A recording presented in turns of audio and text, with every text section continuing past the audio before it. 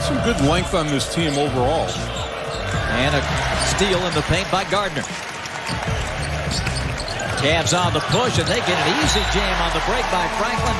And an early timeout for Coppin State. So they've turned it over 3 times.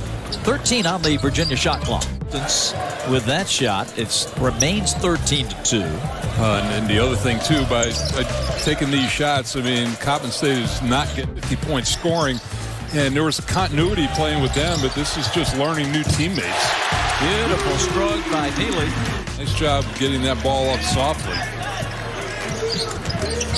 23-11 as Clark penetrates and scores.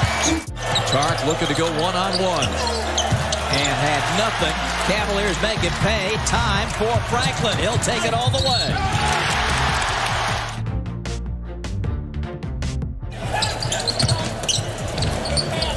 Gardner to the corner. The 3-ball no good.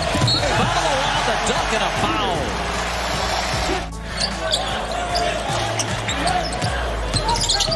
Minutes to go. Catch and shoot for Statman. And he drills it. Hood driving. And that's rejected by Shedrick.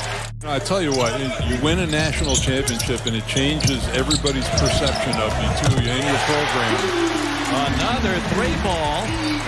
He's only played 16 minutes. Poindexter.